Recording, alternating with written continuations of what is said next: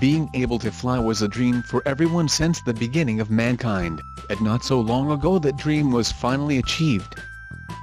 In today's video, we will reveal to you who invented the first airplane, so stick around to find out.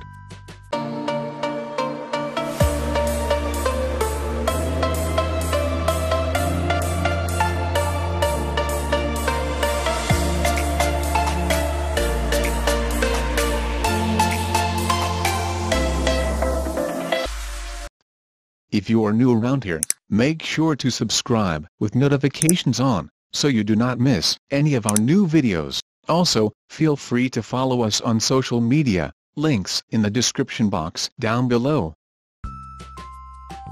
The Wright brothers, Orville and Wilbur, were two American brothers inventors and aviation pioneers, who invented and built the world's first airplane.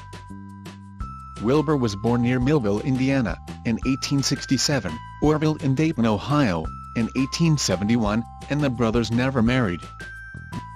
Both of them attended high school, but did not receive diplomas, because their family moved to another state. The diploma was awarded posthumously to Wilbur, on April 16, 1994, which would have been his 127th birthday. In December 1892, the brothers opened a repair and sales shop, as the Wright Cycle Exchange. And in 1896, began manufacturing their own brand. They used this endeavor to fund their growing interest in flight. In the early to mid-1890s, they saw printed articles and likely photographs of the dramatic glides, by Otto Lilienthal in Germany. The brothers observed birds and how they angled their wings, to balance and control the body when flying.